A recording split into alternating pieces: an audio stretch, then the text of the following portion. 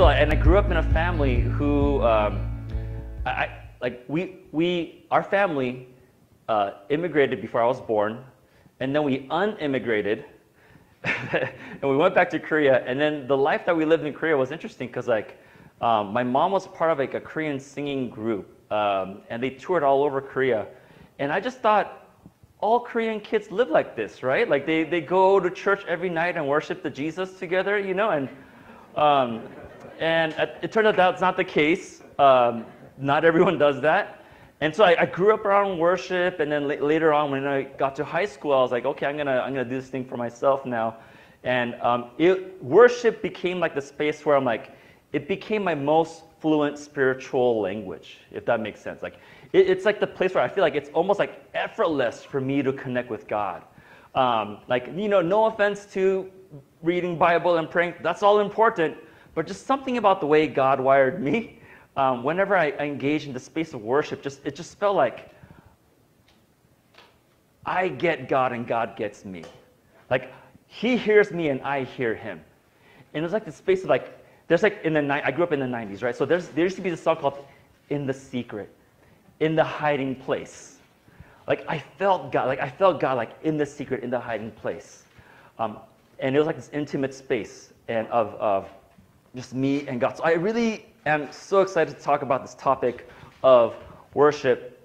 And we're talking about worship in the lens of spiritual discipline. So just to catch every one of y'all up, we talked about spiritual disciplines in the beginning of summer, and the idea was that when summer hits, most of us switch rhythms, in our day-to-day schedules, like Miles talked about. And so we talked about the discipline of reading scripture. So that's one of the reasons why we did the summer Bible study podcast, is so that during the summer that we have a rhythm of regularly listening and studying and processing God's word.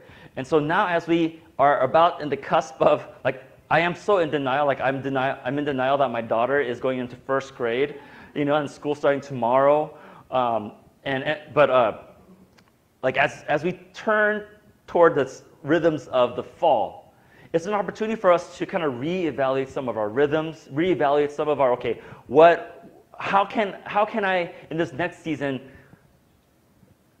thrive and end up on the other side healthy and feel like I'm a thriving, flourishing human being. So we decided to focus on 3 specific topics about spiritual discipline so that in order that we could establish rhythms that'll be healthy and that'll sustain us spiritually and help us thrive and flourish in this next season. And those are worship, joy, and rest. And just to give you a little preview, next week, Kate Lee is going to talk about the discipline of joy, so I'm super stoked about that.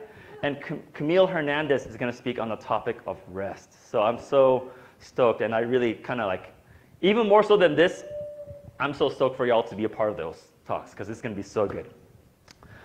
And so when we started this series off, we talked about how spiritual disciplines, and we have a definition of it, spiritual disciplines are practices of our body and mind that deepen our relationship with God, ultimately shaping our inward character and the outward work of peacemaking and justice. Whenever we engage in spiritual disciples or discipline, there's an inward work that happens that molds and shapes our character more and more into the likeness of Jesus Christ. But it doesn't just stay inside. When we truly engage in spiritual discipline, it also moves us forward. It shapes how we view the world around us. It shapes how we view our neighbors and our friends and our engagement with the world. I feel like one of the ways that Western Christianity it has been, I think I could say immature, is that we have lacked maybe both. Maybe we emphasize one more than the other. And so our desire for us as a spiritual community is to pursue spiritual disciplines in a way that shapes both our inside character and the way we engage with the world around us. So these are ways that we could potentially establish rhythms in the fall season so that we could press into these spaces. Now, like I said, I'm biased about this topic of worship, and I could give you so many examples and so many stories of where, even this last week, I feel like God just really met me. I went to a funeral on Thursday, went to a wedding last night, went to a retreat site, like a Catholic retreat site in Palos Verdes yesterday morning. And so I feel like I had like this whole gamut of like, I don't know, spiritual moments. And then in those, there's unique spaces in those different moments, everything from like a wedding to a funeral, where I felt like worship became the context where I really felt God in an intimate way. And so that's how it works for me. But for some of y'all, that's not the case. Like some of y'all, like worship is like, it feels like the warm-up act before like the guy comes up and starts talking, right? And even if that's you, let me, I think I could convince you. I think I could, let's see. Let's see. I'm kind of cocky like this, so I'm going to just throw it out there. But like, I feel like I can convince you that there's something about the way that our bodies and our minds process music. There's something about like, there's neurologically, like, there's like a foundational what it means to be human. And because I feel like it's not landing, we're going to watch this video by Bobby McFerrin. Bobby McFerrin, he's the guy who wrote Don't Worry, Be Happy. And he speaks, this is a video that happened 13 years ago at the World Science Forum. And it's talking about the neuroscience of music. And he's talking about specifically about how the pentatonic scale relates to the human experience. So here we go, let's watch this together. Don't mind that, but that's where it happened.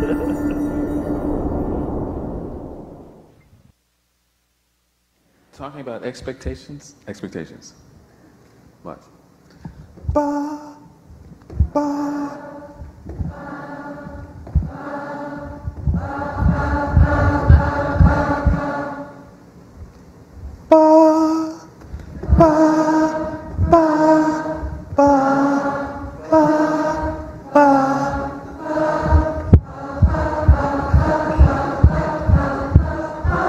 okay.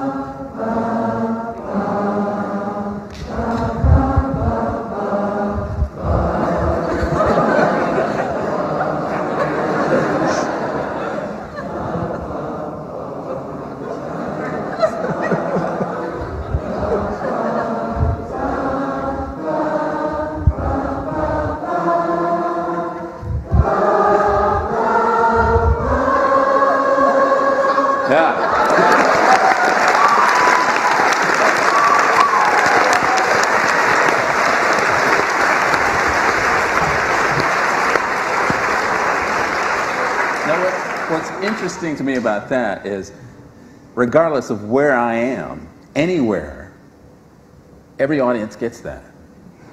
But it doesn't matter, you know, that's just, you know, the pentatonic scale for some reason. If you're looking for a job in neuroscience, I think Anywhere he goes, this is a world, you know, famous musician. Anywhere he goes in the world, people get the pentatonic scale. And my takeaway from that is that music is a part of our Imago Dei.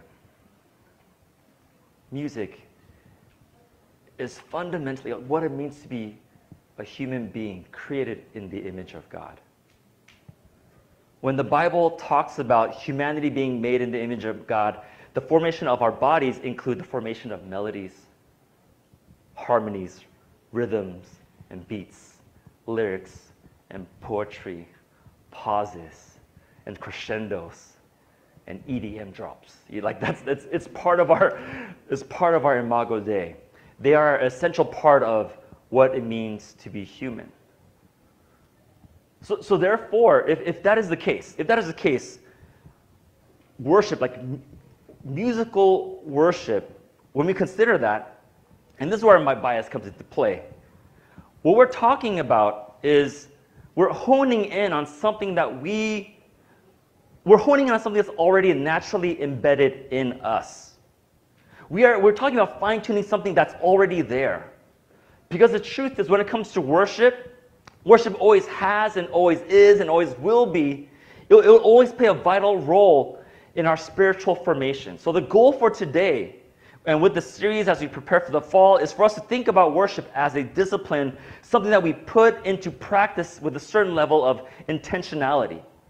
So that whenever we do find ourselves in the spaces of worship, we can proactively engage ourselves in that space and allow to give it permission to shape our inward character and shape how we look toward the world around us, how we engage the world around us, how we engage the work of peacemaking and justice. So there are so many ways to approach worship as a discipline, but I'm only going to talk about two ways for today, just for our time's sake. And then, if we want to nerd out on this, we could continue to talk about it because I feel like I love this stuff. The first thing is that the worship is a theological discipline. Worship is a theological discipline. Worship informs and shapes our theology.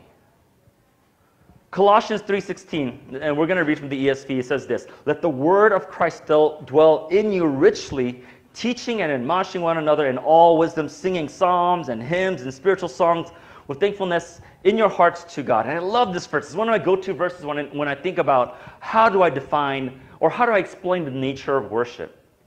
And I love how it gives a little shout out to the opening chapter of the Gospel of John, where it talks about the Word became flesh and dwelt among us, right? And it's that kind of same idea that Paul is alluding to here, a same very thought, that the Word of God dwelling in us, being present among us, right? And it's always, I feel like, and for me, like the way I define the gospel is exactly that. The gospel is Jesus being present. Jesus is God with us.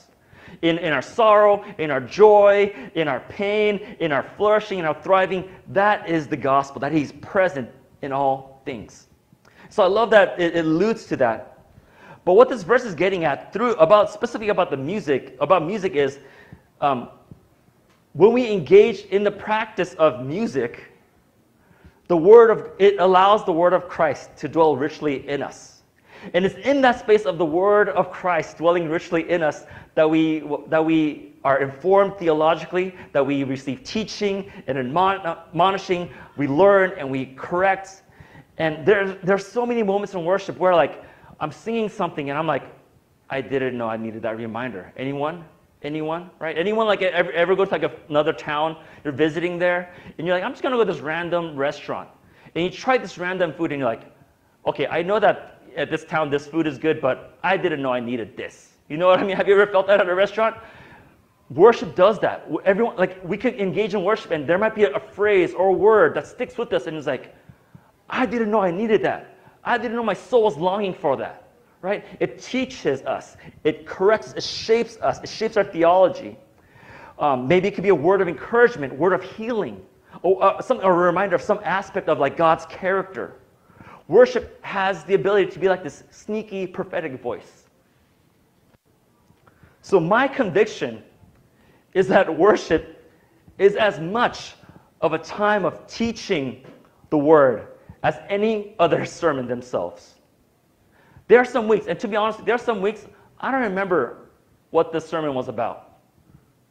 But throughout the week, I'm like, oh, we sang that song. And that bridge is stuck in my head, right? Anyone feel that?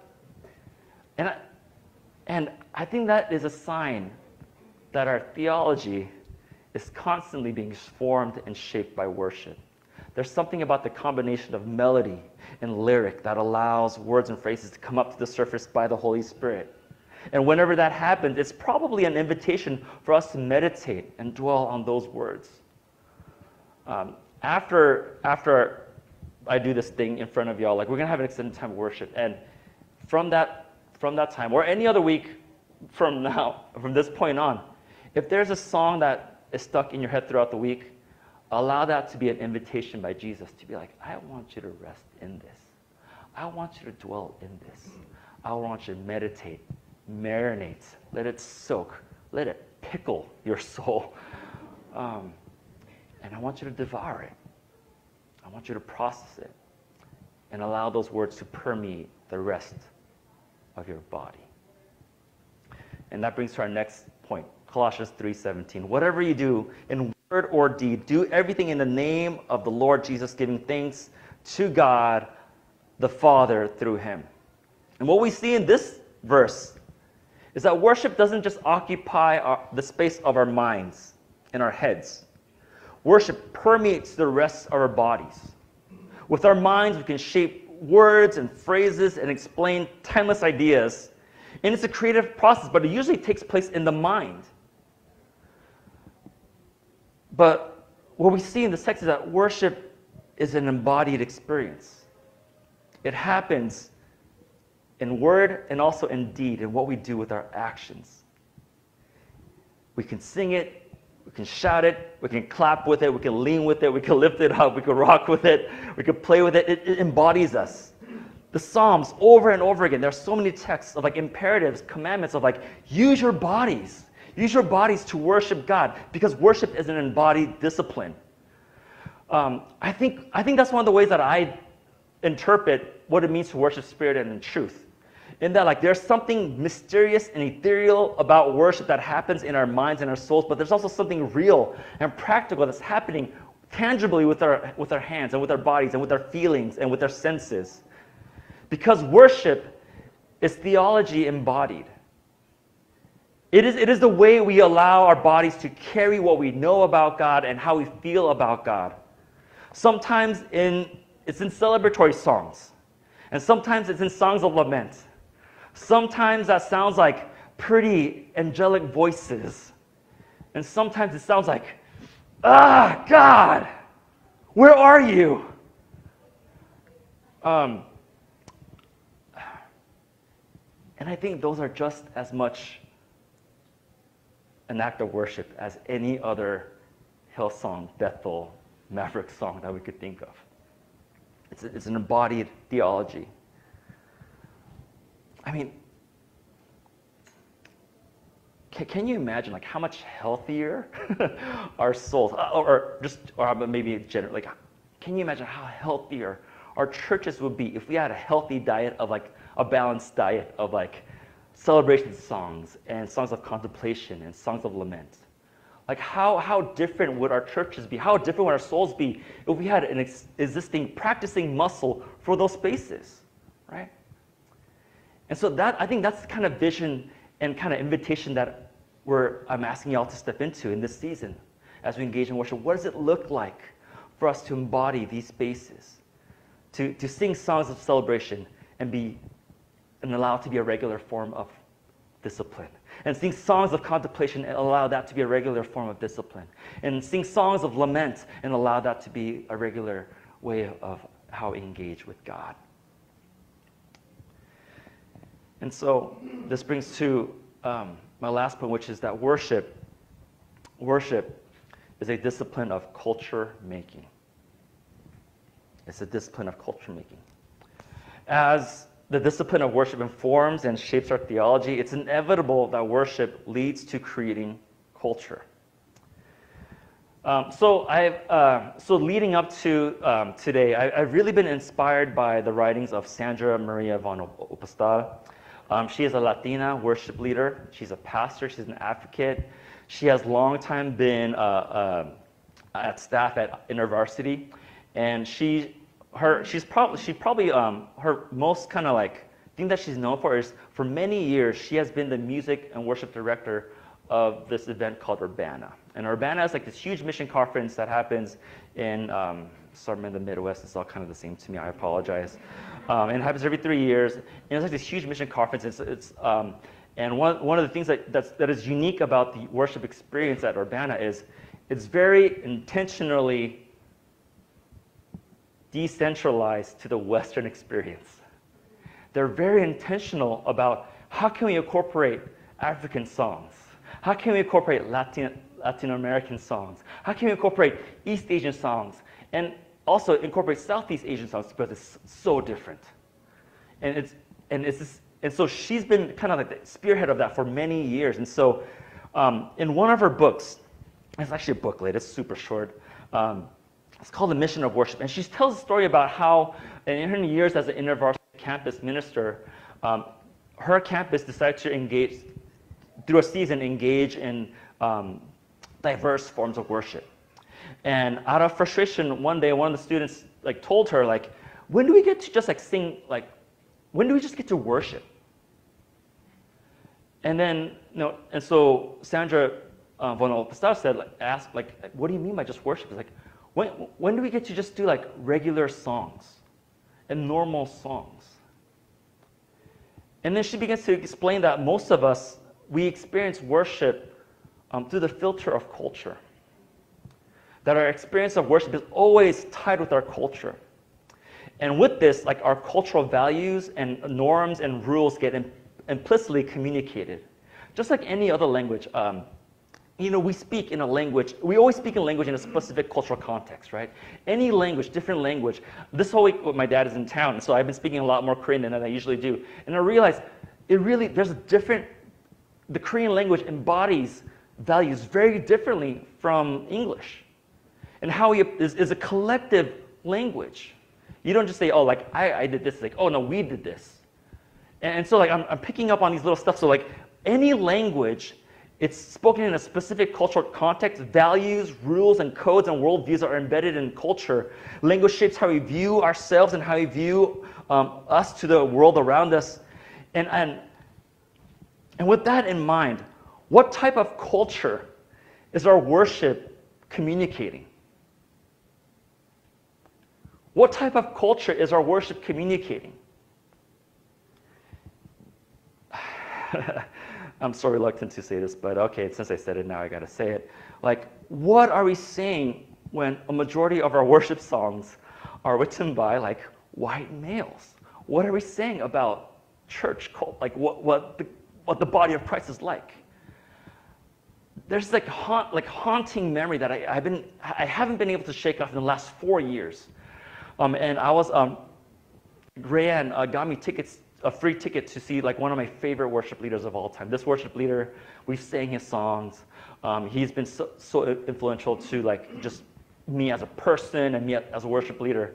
And it was so dope. It was a free concert, so I'm all about that, right? Free concert, and it was a recording of a new album, right? So and how they did that, I was hey, we're gonna record these new songs, and so here's a secret link. You're gonna have to learn these new songs that isn't published yet, and you're gonna come here and you're gonna sing these songs. And I was so stoked, so excited, and so I got there early. I was right in front of the stage, and it's me, middle-aged person, and a bunch of Biola kids, and I was so stoked. And so the first set goes on, and it was awesome, and then it was intermission, and then the producer comes out, and the producer he's also a well-known guy. We've also sang his songs. He comes out, and he says hey, isn't this awesome? And he just kind of shares about the vision of the album, and this is where we felt God was leading us, and it was such and it sounded like a really awesome process, and he says hey, and look at this, this is what heaven is like. Look, and we have people represented from all over leading worship together. But I'm looking around, and I'm okay, I see a white male leading these songs, and I see a Latino sister leading these songs, and I see an African American brother playing the drums, and everyone else is white, and I'm yo, this is an Irvine, man. You couldn't get one Asian person.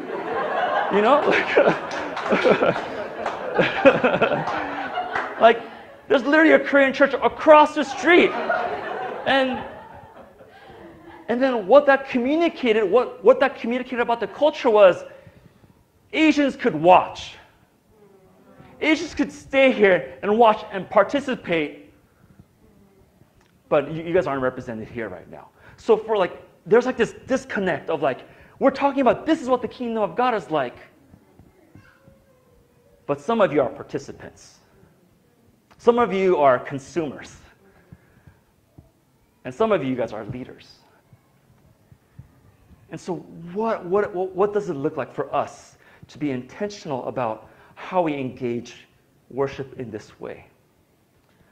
What are some ways that God is inviting us to co-create in the act of worship? Because it is an act of co-creating with God. You know, and the passage that producer referred to is this, Revelation 7. After this I looked, and behold, a great multitude that no one could number from every nation, from all tribes and people, languages, standing before the throne, before the Lamb, wearing white robes, with palm branches in their hands. This is a symbolism of reconciliation. This is symbolic of like healing between nations and tribes. Crying out with a loud voice, salvation belongs to our God who sits on the throne, to the Lamb. And if Revelation, if it is indeed this eschatological vision, like this vision of the end, perhaps this might be a good place to start. You know, let's Stephen Covey this. Like, let's start with the beginning. let's start with the end in mind. What does it mean for us to enter into this season, in the fall season? And as you think about the discipline of worship, think about how can our worship inch a step closer to this vision? What would that look like for us?